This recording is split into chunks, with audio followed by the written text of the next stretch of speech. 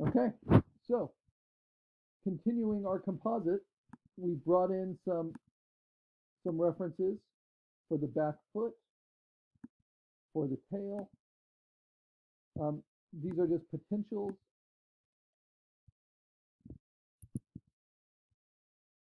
And I like that foot. It gives it a little bit more shape and space.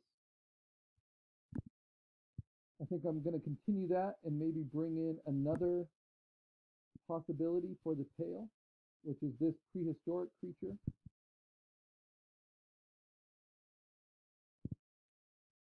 So this is just a quick reminder, no matter how large that reference is,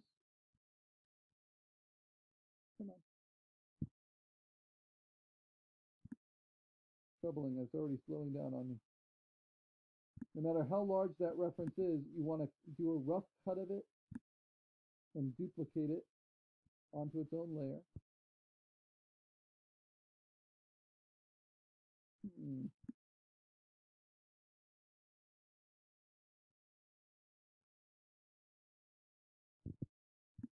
is annoying. A really rough cut for now since my lasso keeps delaying on me. And then you hit duplicate, which on my Mac is just Command J. And that will immediately rasterize the copy of what you selected, and then I can delete the smart layer underneath, because it's the smart layer that has the most pixel data. And I'm actually going to try using Magic Wand. Yeah, Mr. Frey, your mic's really muffled. Uh-oh.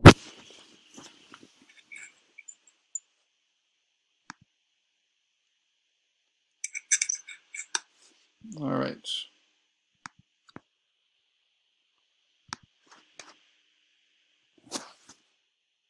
So when I overtax my machine a little bit, it might lag, and that's probably going to affect the mic quality as well. So I'll just try to be very deliberate. So I'm going to use the magic wand and try to select out this blank background. But in order to do that, I have to make sure contiguous is checked. Otherwise, it's going to select that kind of greenish tan color everywhere in the image at once. And I only want it to select it where it's touching. And then hit delete. And you can see I lose a little bit of quality that way. So that's the danger. I lose some aspects. So that can be the danger of relying on these quicker selection methods,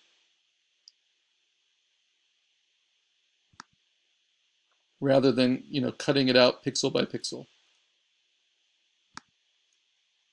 But yeah, I don't want to do that.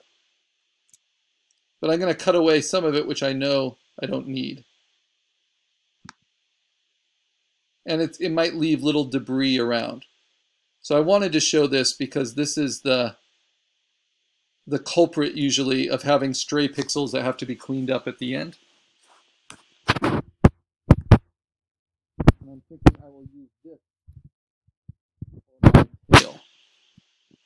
So how do I do that? So you can kind of see there are stray pixels left just because I used the magic wand. Whereas if I used my lasso, especially if I feather it, maybe 1 or 2 pixels, I can get a really nice cutout. I know I don't want that eye on my tail, so I can just delete that.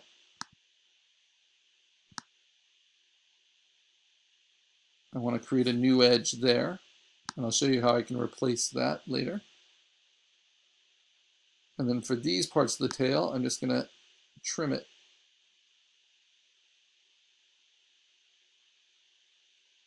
Make my own shape.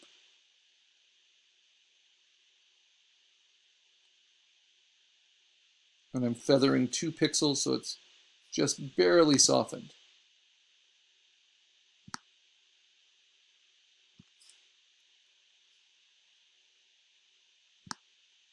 And I want a nice cutout here.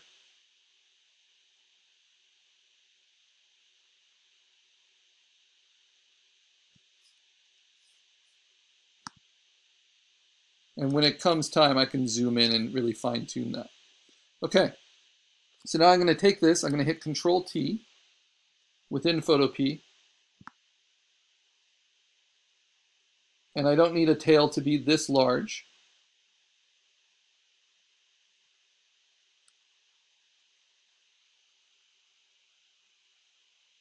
So I can hold down Shift to shrink it without distorting it.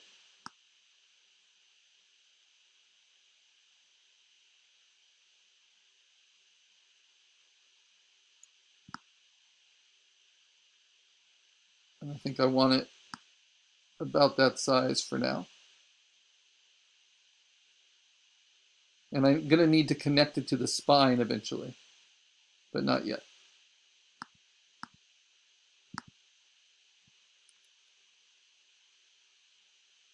Okay. And now the other reference I wanted to bring in is this front claw. I could just copy and paste that claw, but that would be probably just a little boring. So better to have something with a lot of character like this claw. So I wanted to show you these different aspects. So these are not from Pixabay. These are copyrighted clip art, you know, so it has that watermark on it. It's high resolution, but it has this watermark to kind of warn you not to use it, right? And we're going to use our skills to take away the watermark and to kind of break that intention. And I'm being pretty brazen because I'm putting this on YouTube, right? Not paying for this clip art.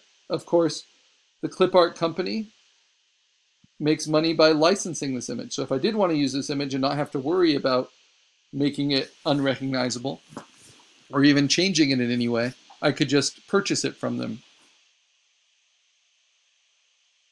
But I am educating you on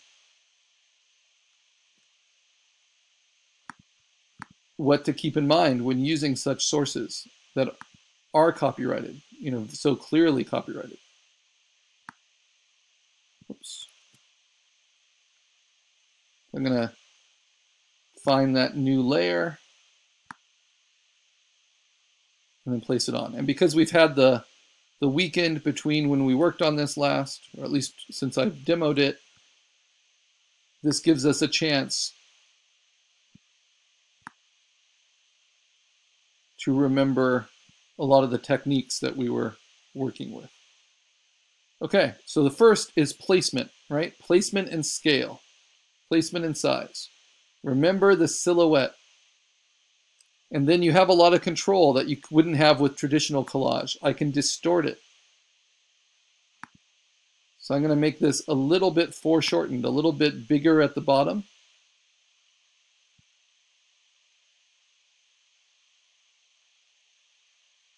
So it feels like it's coming towards us a little bit. And then at the back, I can tug at it a little bit and make it a little bit wider to match the anatomy of those thick forearms that I want. So using distort and warp. Now I can match the color and the lighting. So I start with lighting, I go to image adjustments, levels, and I'm going to deepen the midtones. I'm going to brighten the highlights just a tiny bit, and maybe limit the shadows so that it matches the lighting of what I have before I cut it out better. Now I'm going to play with the color, and I'm going to go right to hue saturation and see if just shifting the hue a little bit more towards the blues works. And it doesn't. It makes it way too crazy. So hue saturation, it's kind of the big guns for color changing. So I might change it a tiny bit, like a little bit in that direction. But otherwise, I want something more subtle, and that's to make it look like it's lit the same way. It has the same color temperature as the rest of the chest. So that is going to be done with color balance. I'm going to start with midtones, and I'm going to up the blue. Then I'm also going to take the highlights and I'm going to up the yellow a little bit by moving the red and green forward. Oh, that's supposed to be highlights.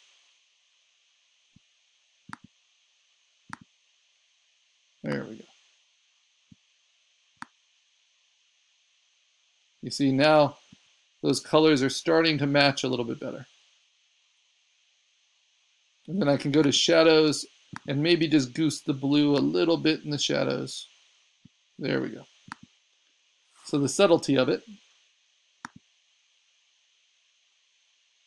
you know, without those changes, it just doesn't feel like it fits as well.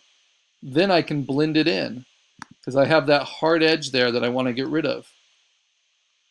And so that hard edge, I'm going to take my eraser, I'm going to change it, always in brush mode, to being 0% hardness, large enough so I can see it like a pencil eraser. I'm going to start at 100% opacity and take out that hard edge. So I can start blending scales into scales. So now I go to a lower opacity and maybe a slightly harder brush, but not much. That's smaller.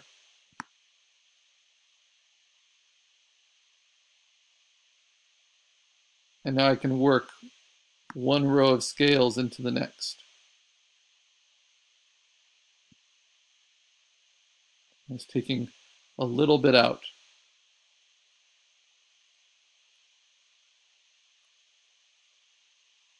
And then I'll make that a little bit bigger.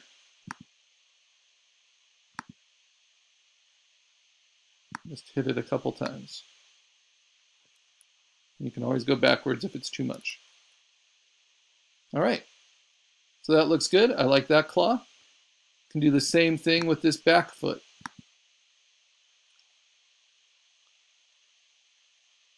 You turn off that tail element so I can see it. So this is tricky, that back foot. First I want to place it, so Control T. You can do a whole lot with just your placement and your scaling, right?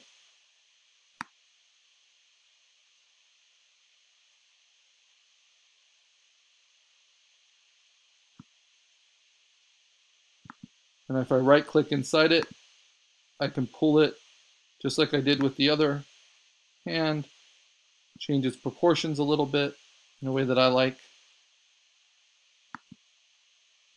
And let's see if I can get the back end of this foot to kind of match up with my anatomy a little bit better, like so, just by warping that edge. Then I can try that on the inside edge as well. So it's like rolling dough. I don't want to ruin the foot, you know, like make that look too weird. I'm kind of pushing everything together into place, using the little anchors that are given with the warp tool. Okay, so that makes a big difference. Now, of course, the color's all wrong, the lighting's a little wrong. So I go to Image, Adjustments, Levels, and I'm gonna brighten the midtones, but limit the highlights. So it kind of matches this softer light at the back.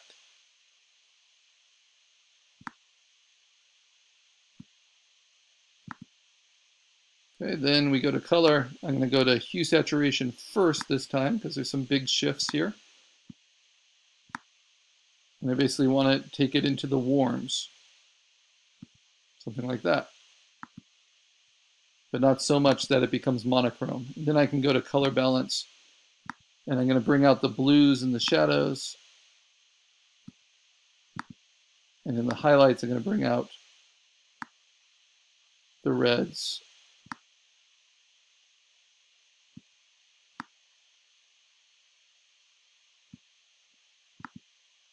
And then